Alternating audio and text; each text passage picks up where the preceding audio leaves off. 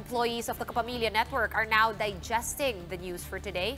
Some, if not all, are worried about their future, considering the impact of the network shutdown on their jobs. Ryan Ang reports to us live in Quezon City from the ABS-CBN newsroom. Ryan, what's going on?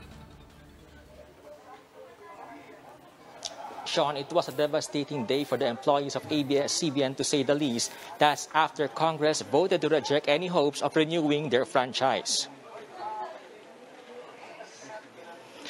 People at the ABS-CBN newsroom were fixed to their screens, anxious for the decision on the fate of their network. Nemosini Dalawis, an ABS-CBN news staff, got emotional after hearing the news. She said that her family's future is now at stake. She has this to say. Siyempre, natatakot ka. Isa ka na sa jobless. Malungkot kasi minahal mo tong kumpanya na 24 years, tapos mawawala na lang ng ganoon.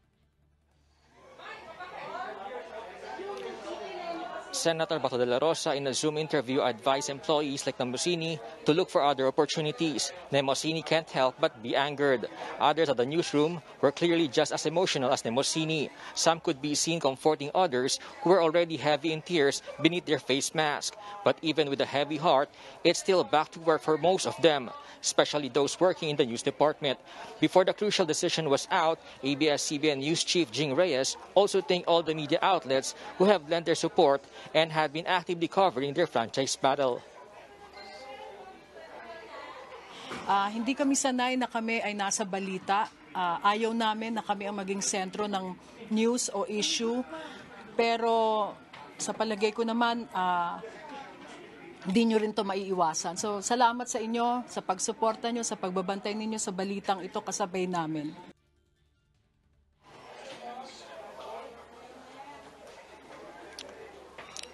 Sean, ABS-CBN employees, artists, and supporters are set to hold a vigil outside the ABS-CBN compound in Sergeant Esguerra Avenue for what has happened to the network's franchise. Sean.